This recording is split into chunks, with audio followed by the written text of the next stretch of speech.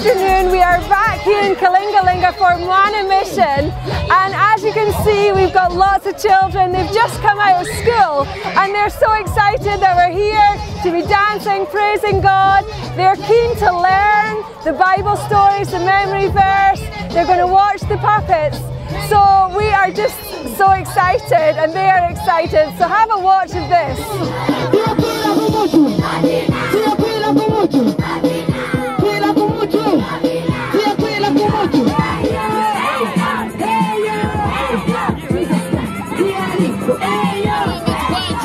Always be happy.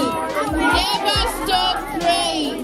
Give thanks whatever happens. First Thessalonians 5:17. Always be happy. Never stop praying. Give thanks whatever happens.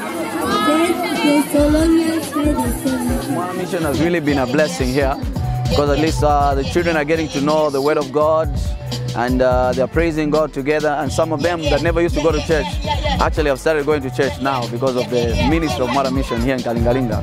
Even elderly people begin to ask when they see us during the break that we have during Christmas break, and they always ask, when are we having Mwana Mission resume again, because they're also learning a lot.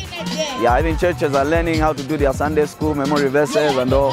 So they just come and observe and learn, and they go and implement it in their churches. So it's really blessing us here in Kalingalinga.